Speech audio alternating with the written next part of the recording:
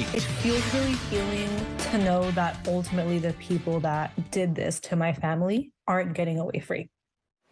6 months after two teenage boys were shot and killed at a house party in Oakland, there's finally been arrests made in the case. Thank you for joining us here on KRON 4 News at 8. I'm Noelle Bello. And I'm Dan Thorne. KRON 4's Amanda Harry talked with the cousins of the victims about this news. Amanda, what was she telling you?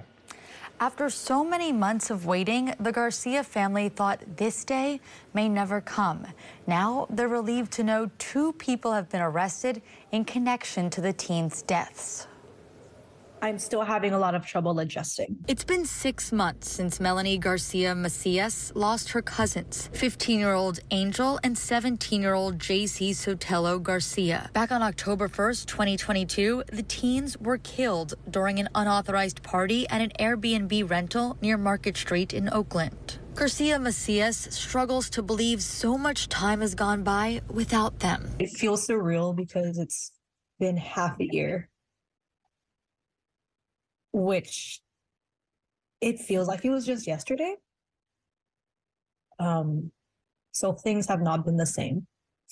But to be honest, I don't think they'll ever actually be the same. She says she started to worry an arrest would never happen. I felt really hopeless because there was already such a backlog of homicides in the area. But last week, nearly 6 months to the day, she found out the Oakland Police Department had arrested two people in connection to her cousin's homicides. I have a picture of the boys and I have it hung up over my dining table. But when I found out, it was like, as soon as I had gotten home and I was reading the news article out loud, to them.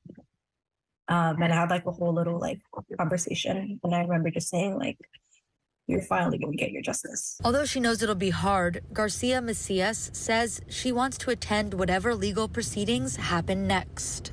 I would like to be present in the trial to show solidarity and uniformity within our family. I think me being there is a very, very important step. And if I wasn't present, I would feel like I wasn't doing my part.